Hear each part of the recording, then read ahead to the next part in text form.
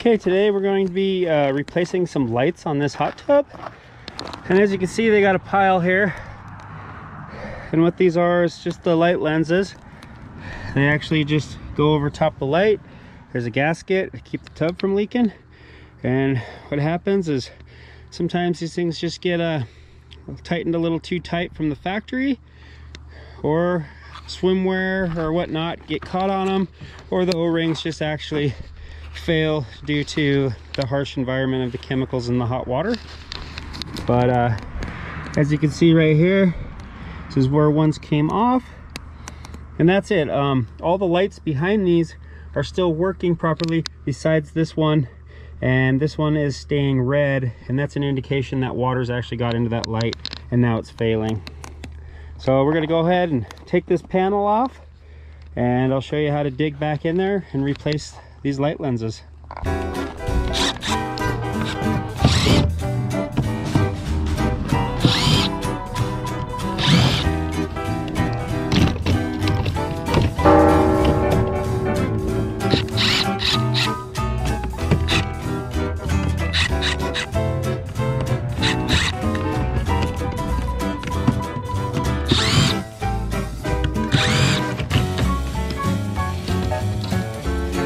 Alright, so now that we got our panel off,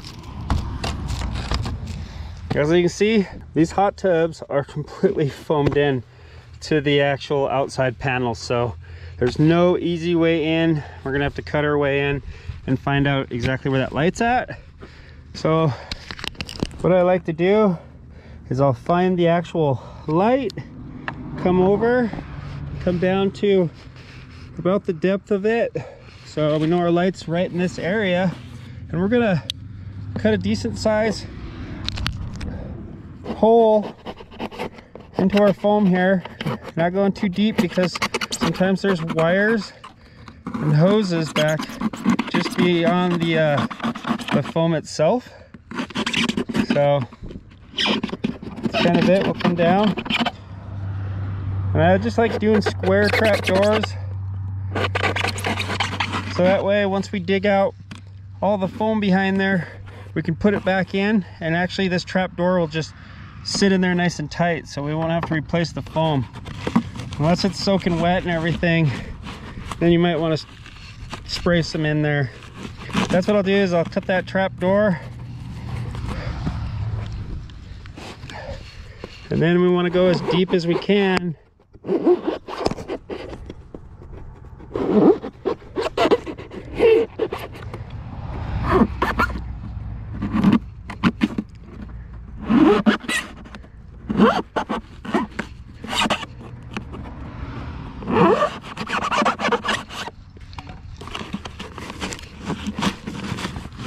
That's it. Run your fingers in as deep as you can. You should be able to bust that out. And that's it. There's a hose in here. It's always something. So now we got ourselves a little access panel door, and that's it. When we're done, we can just fit that right back in. It'll hold everything in. So that's it. We've already got tubes right here. So I'm gonna go grab a plastic sack, so that way whatever we dig out, we can put it in that plastic bag and cram it back in there. All right, so I got myself a little plastic bag, and that's it. We're just gonna feel around in there. We got another pipe right there. So as you can see, we found our light. Water's leaking out right now. So we'll grab our new light lens and our new washer. We can actually just feed that through the hole, and the weight of the water is going to press that up against it, and it should stop the water flow. So as you can see, I just pushed that into the hole, and it's minimized our water flow right there. So hopefully you can see up in there, you can see where our light is. So what we're going to do is we're going to clean out all around that so we can get a new net on there nice and tight. So we'll just scrape some of that foam off the shell with the screwdriver, and that's it. This is supposedly the lights that's out, so we'll turn the lights on and test this one. Get her out of this foam here. This lock nut sucks it tight to the tub to prevent it from leaking, and then you have an actual light that slips inside of there and then screws in there, and you have a rubber boot that goes over the top of that. So that's all there is to those lights, and that's it. If this one's the one that's solid red and we need to replace the light, I'll show you how to do that too. But for now, we're gonna clean up around that. We're gonna take our screwdriver and just clean up around that light as best as we can, so we can get a new lock washer on there, like so. And as you can see, it's nice and clear.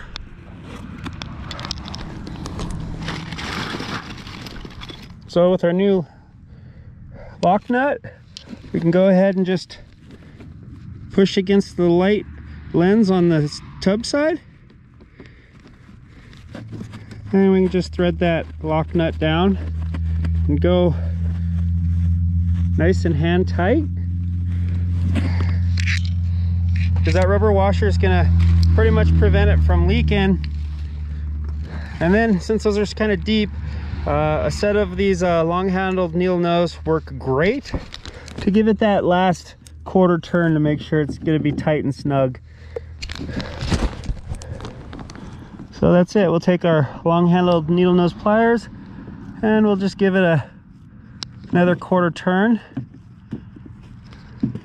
to make sure she's good and tight.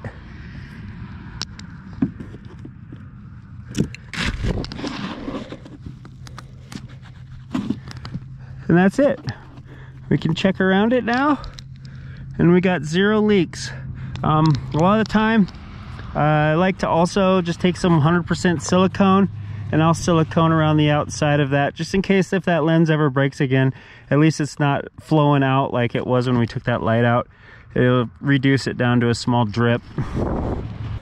In order to test our lights, we're gonna come over to the control panel. We're actually gonna turn our lights on.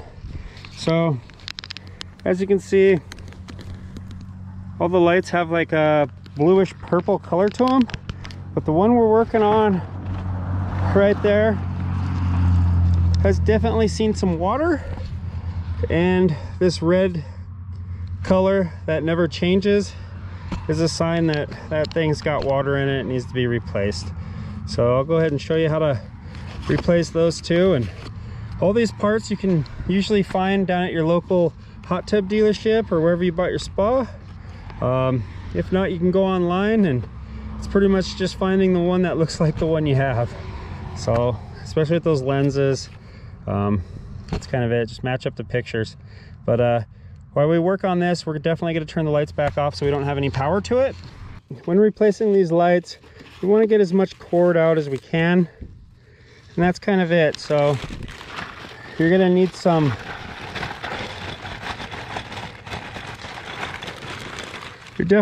some wire strippers that'll handle down to like 24 gauge wire, because once we get in here, these wires are like the same size as like a phone wire or whatnot. And that's kind of it. To crimp these wires together and make it simple, I get the telephone butt connections, which are really nice. You can actually just slide the 2 wires that you're splicing together in them and then just crush them down, and they're set. You don't have to strip anything. They work great. So let's go ahead, and the first thing we're going to do is we're going to cut this old light off since we're putting a new one on. And we're going to give ourselves some cord to work with. And I said I don't want to go too deep and cut one of these little wires. I like to just break the surface, kind of work it around, and then here we go. We got our 4 wires. when you buy it, it comes with the full cord setup that plugs into your actual hot tub pack, and then you have the lights that run around the tub. So you usually have to buy the whole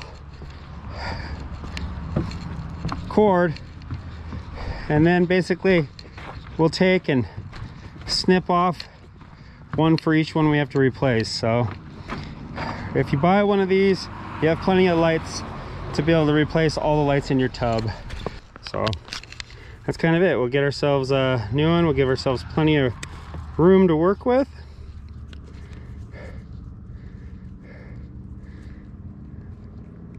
Strip ourselves off some wire. Like I said, I like to work this cord around so I don't have to strip the whole thing.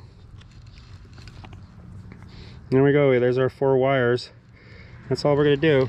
And if you go down to your local hardware store and get these telephone butt connections,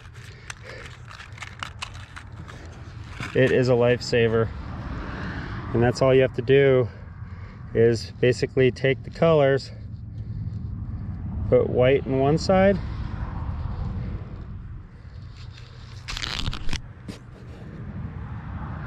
white on the other side. Just make sure they go all the way in.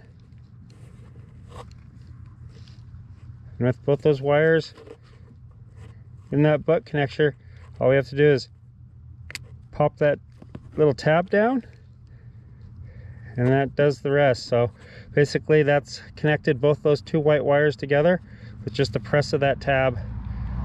So much easier than stripping each one of those wires and trying to connect them. So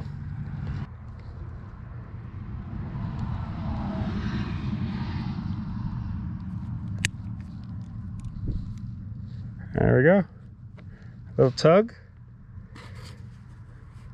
All right, all of our wires connected. Go ahead and turn our light on, see if she's blue. We've got a nice bluish purple color on our light. So now that our light's the right color, we're going to feed that light into the end of that light lens, and we're just going to slide that rubber boot over top of it, and that's going to hold her in like so. Now we'll tuck this in, and we'll take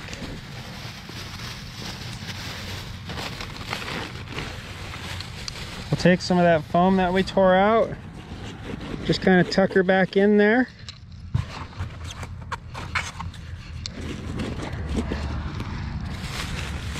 That's it, we didn't have to take much out.